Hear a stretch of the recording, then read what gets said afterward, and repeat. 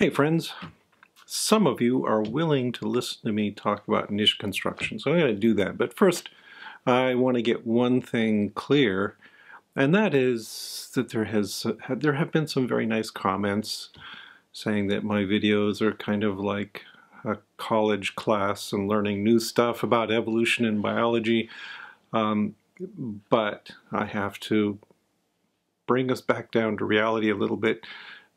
No, they're not. If this were a college class, what I would do is lecture at you for 40 hours or so and assign about 100 hours of outside work, reading, self-study, all kinds of things like that. And there would be exams. There are no exams, okay? So this is really just a brief exposure to a few ideas that would hopefully trigger some further study on your part. Don't think that this substitutes for attending a class at all. Sorry.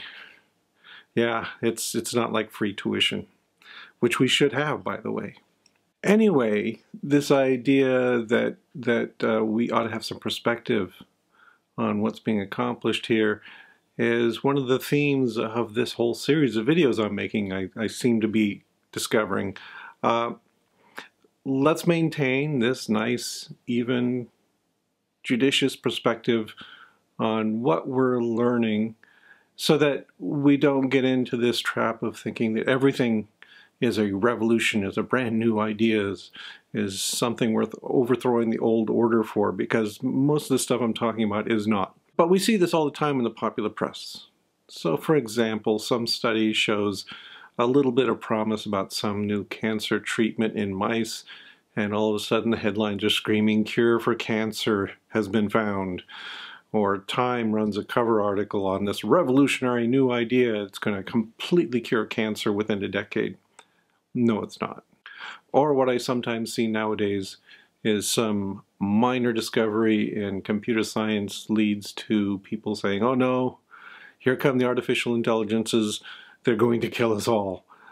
No, that's not going to happen either. Relax a little bit. So even sober scientists are prone to this kind of hyperbole machine. So a few weeks ago I made a video about epigenetics, and that was really the point of it all, that here's this really cool, wonderful, exciting phenomenon that stands on its own, that is worth years of study, that's got all kinds of interesting implications. And some small number of scientists want to claim that no, this is the grounds for a stunning revolution, and we're going to overthrow the established order of evolutionary biology. And once again, no, it's not. It's cool, but let's keep it real, all right? It's sort of the same thing for niche construction. It's cool, it's exciting.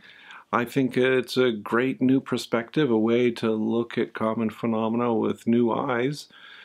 But again, it's going to fit very nicely into standard evolutionary theory. It's not going to cause an evolutionary biologist any qualm to accept the idea of niche construction. And as an aside, why is there so much enthusiasm for this idea of revolutionizing evolutionary biology? It's a very strange sort of thing that's been going, but it sweeps through quite frequently that people announce that there's going to be some new discovery that's going to change everything, and then of course it doesn't. I think it's because there's kind of a personal human dissatisfaction with the theory that what's going on is that evolutionary biology removes many aspects of your life from your control. You know, for instance, you can feel like, hey, I can go down to the gym and I can exercise and I can improve my body. Or I can go down to the library, or I can take some classes and I can improve my brain. There is nothing analogous to improve your DNA. Your DNA is what you've got. It's what you're going to live with. And there might be some slow degradative changes over the course of your lifetime, but there's nothing you can do short of real revolution in biotechnology to actually change your DNA. So we're constantly looking for these ideas that lead to some kind of personal involvement with changing our genetic structure, whether it's epigenetics, or in the case of niche construction, whether we can change the selective environment to make our particular genetics especially valuable to us. I would also argue that that's part of the appeal of eugenics, that here's this idea that there are these phenomena that we can at least improve the gene pool by selection, leading to an improvement in DNA in the long run. But of course, eugenics is not a valid way to think about the world. The whole problem is that you don't know what the destination is going to be. So arguing that we should tweak something by culling the weak is not necessarily going to lead to a generation that's stronger. So none of these ideas are actually going to lead to these kinds of improvements that people are begging for. Sorry to say. Now, this is where some of the appeal of niche construction comes from, because what niche construction suggests is that it's a fairly simple concept, and it says that what we can do is enhance our environment, and that leads to changes in the future in how the population will look. Okay, sure, but it's not really something that's entirely under your control. Let's explain niche construction with a simple example. Imagine that you are a primate that evolved in a tropical climate, and you've shed all of your fur. Then imagine that you move to Minnesota, a cold, chilly place that is about as far from your species' homeland as you can get. What do? You can't instantly re-evolve your fur. So you build a house. Over generations, short generations, not long enough to generate significant differences in allele frequency, you improve the insulation, you improve the heating system, you make behavioral changes to cope with the weather. Congratulations, you have committed niche construction. Now, I have to distinguish this phenomenon from something else. So once again, imagine we displace a hairless ape from its pleasant tropical habitat and drop the poor thing down in a Minnesota winter. The first thing that will happen, actually, is a cascade of physiological changes. Shivering, triggering of red blood cell synthesis, the beginnings of an increase in insulating fat, behavioral changes. The organism responds and is modified by the environment. This is called adaptive phenotypic plasticity. It is not niche construction. It's the activation of biochemical and behavioral pathways that are already present in the organism to generate an adaptive response. And plasticity is a whole nother vast topic. The second thing that can happen, if we're dealing with a clever ape, is that they will try to modify their environment. It's cold out here. Let's dig a burrow, or make a fire, or build a house. That's niche construction, and it's a process in which the organism changes the selection pressures acting on it by modifying a hostile environment to be more compatible with its needs. This isn't just a matter of brainy apes and people, though. Rodents also do it. For one example, prairie dogs have to suffer through prairie winters too, and they build elaborate burrows. It's hard to imagine a prairie dog without a burrow system. This is a case in which a species has become inseparable from its constructed habitat. I'd argue that humans likewise are now interwoven with their technology. You may be sitting there thinking, nonsense, you can do fine without your phone, but I'm talking about even more fundamental technology. I don't think our species could survive without fire, for instance. It doesn't require conscious intent either. Here's a fascinating example, the goldenrod gallfly. This animal lays its eggs inside goldenrod stems, and there's an immediate response. The saliva of the larva triggers an expansion of the plant cells, producing a large gall, a nice little home for the larva. It's their way of constructing a house. Furthermore, as the weather cools, the plant cells begin to dry out. and the larva senses the desiccation as a signal to start producing sugars that act as antifreezes. So we've got a reciprocal interaction going on here. On the one hand, the larva is secreting signals that compel the plant to build a house for it. And on the other, the plant is producing signals that can be sensed by the larva so it can make an appropriate response to changing weather. Another example is the formation of biofilms. These are bacterial colonies. Planktonic bacteria from multiple species settle onto a surface and basically build a home. They recruit more bacteria with secreted signals. They build connections to the surface and to each other with proteins and carbohydrates. They adjust their metabolisms and their mitotic rates to this new confined environment. And then they secrete a slimy coat of more proteins and carbohydrates that insulate them from external threats. This is one way bacteria can evade antibiotic treatments, by living inside a layer of slime impenetrable to those agents. And that's also niche construction. Now, development in multicellular organisms like us is also a complex signaling network, with cells talking to each other, inducing pattern changes in gene expression in response. Notice how this diagram cell has complex internal pathways, but that these also extend outside the cell membrane.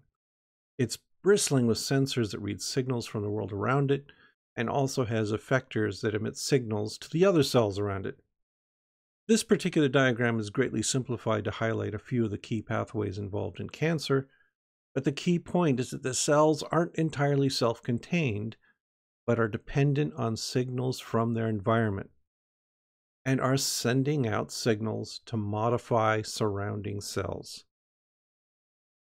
In a perhaps overly reductive sense, the bulk of your body is an extremely elaborate niche constructed to safely house your gonads, which enables extraordinarily complex interactions with the environment and with other bodies, all for the purpose of allowing your gonads to interact with other gonads in a predictable and reliable way. Now, we developmental biologists are used to seeing this phenomenon of reciprocal induction within organism. That is, that there's a constant back and forth of signaling between tissues. The classic example is the vertebrate eye, which forms from a bulge of brain tissue. When that ballooning bit of brain touches the ectoderm, it instructs the skin to start forming a lens. And the lens in turn instructs the brain tissue to form a retina.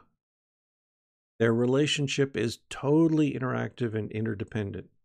You don't get lens without a signal from the neural tissue, and you don't get a functional retina without a signal from the lens. Niche construction proposes that there's a reasonable extension of this idea of reciprocal induction within a multicellular organism to a further property of reciprocal induction between an organism and its environment. And I'll give you one more example of weird biology before sitting down and shutting up. In lakes in Japan are found frogs and salamanders, and frog and salamander tadpoles. On the top of this image are two frog tadpoles, A and B. On the bottom, two salamander tadpoles, C and D. A is a tadpole that finds itself in a pond with no salamanders, while B is a frog tadpole that is detected by chemical signals that salamander tadpoles are also present. So it develops into an alternative form with a wider body. Why? Because the salamander tadpoles can be carnivorous, so it's widening itself so it no longer fits in a salamander's mouth. C is a salamander tadpole that finds itself in a pond with no frogs. If lots of frog tadpoles are present, it develops into form D, an animal with a large, broad mouth, the better to swallow frogs whole. This is a mutual inductive response, and a kind of arms race in two different species of amphibians that is dependent on interactive signals. That is, each is responding to its environment, and the environment is responding to the organisms. It's just that the environment, in this case, is another species of amphibian. All right then, to conclude this video about niche construction, which is also about adaptive phenotypic plasticity, I think those two ideas are completely inseparable. I want to leave you with 4 key points. So first, organisms do not simply passively respond to the environment. They are active portions of the environment. The environment itself is a product of the organisms within it. So you need to consider both. And I think anybody who's any ecological training at all will recognize that this is an important point and pretty much take it for granted. The interactions between organisms and environment are reciprocal. So both are talking to each other. And finally, ecology, development, and evolution are interdependent. It's easy for us to build our little silos where we talk about our little discipline. But if you want to really make vast progress, you have to bring them together. And these are 3 big disciplines that fit so well together and teach us so much about the world. Okay, is any of that revolutionary? I don't think so. I mean, if you talk to any evolutionary biologist, they'll agree with all of those points. And they will also tell you that they are perfectly compatible with modern evolutionary biology. So that doesn't imply that these are unimportant points, of course. I like to look at these points and see that these are subjects that could consume multiple labs in lifetimes of research to explore and expand upon. And I also just see a lot of nifty and fascinating biology. Okay, so I had to cut a lot of things out of this video because there's so much packed in here. So I'm thinking that next week what I will probably talk about is one topic that I didn't discuss, and that is genetic accommodation. Genetic accommodation is also another really cool phenomenon that is sometimes taken as incompatible with evolution, but no, it's not. It fits perfectly. I see absolutely no problem with integrating genetic accommodation and evolutionary theory. Okay, that's enough for now. Thanks for listening, and we will talk to you next week.